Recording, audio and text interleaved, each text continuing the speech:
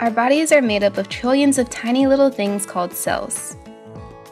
That's more than the grains of sand on a small beach. Actually, cells are even smaller than grains of sand. 1,000,000 cells can be the size of 1 grain of sand.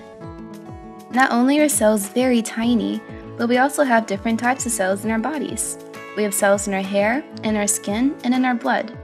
Blood cells are made through a special process inside your bones, in a soft and spongy material called bone marrow. Bone marrow is like a factory that builds cells. These cells come out as red blood cells, white blood cells, or platelets. Each cell has a different job to do. Red blood cells give energy to your body. White blood cells fight off disease. And platelets help your body stop bleeding if you get a cut. Some cells don't grow up properly. These cells are known as cancer cells, and they don't behave like normal cells.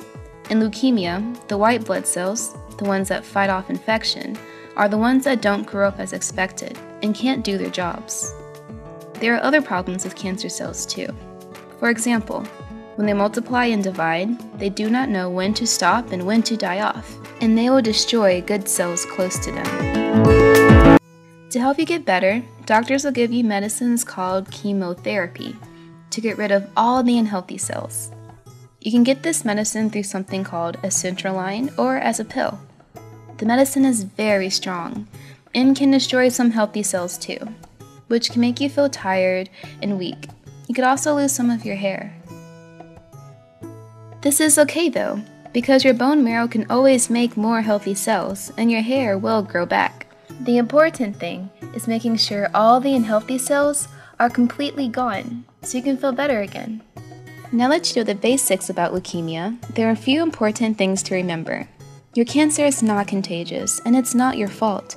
Many other kids have leukemia too. Even some of the doctors and nurses may have had leukemia.